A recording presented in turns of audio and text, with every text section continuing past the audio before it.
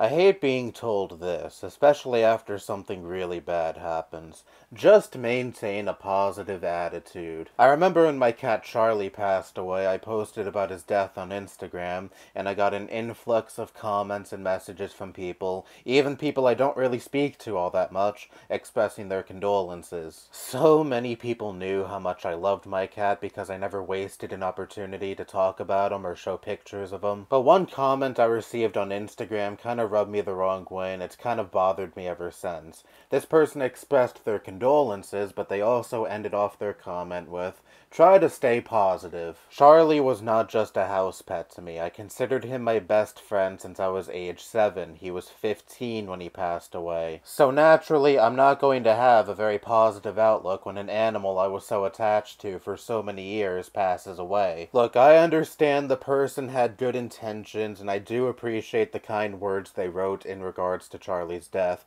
before they said try to stay positive. But I feel saying try to stay positive after something really bad happens to someone is very tone deaf. It may be easy for you to say stay positive because whatever situation is going on with someone else may not directly impact you. Let's say someone's mother passes away. Yeah, sure, eventually they would have to pick up the pieces and attempt to carry on with their life. Grief is a process, and it can be a pretty lengthy process, and it's pretty hard to put on a smiley face when you're overcome with so much negative emotion, especially right after something shattering happens in your life. And there are plenty of instances in life where you just cannot be positive because something is just that bad. Like again, losing a family member you were close to, or losing a pet you were close to. Where is the positive side in scenarios like those? I was really close to this person or animal, and now I can never see them again. There might be some positive in the sense that maybe the person was sick and now that they're dead they don't have to suffer anymore, but death isn't always like that. A loved one can go out one day and then all of a sudden they're hit by a truck, or one day they just all of a sudden get a fatal heart attack. You can try to find some positive outlook in lieu of a loved one being swiped away from you just like that out of nowhere. And if you can, somehow, and that's your coping mechanism, then good for you. I'm not trying to be an ass, I'm being genuine, but I am just not built that way. When I lose a loved one, I am fucking gutted, and my attitude is so far away from being anything remotely positive. I just really hate toxic positivity and the idea that you have to face all of your problems with a smile. I'm not saying you have to be negative 24/7. Trust me, I know how unhealthy it is to be negative 24/7. You just have to be a realist, forcing in positivity in aspects of your life